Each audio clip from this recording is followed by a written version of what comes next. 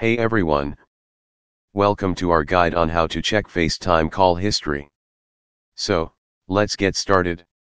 Go to your iPhone device and find the FaceTime app icon, located on your home screen. If you can't find it here, swipe to the left to access to find it, or you can search it. After that, tap on the FaceTime app icon to launch it. When you open the FaceTime app, you'll see your call history on the main screen.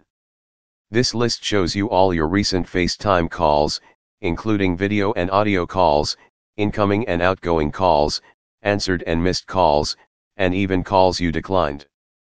Tapping on a call gives you more details, like the date and time of the call and the contact information of the person you spoke with.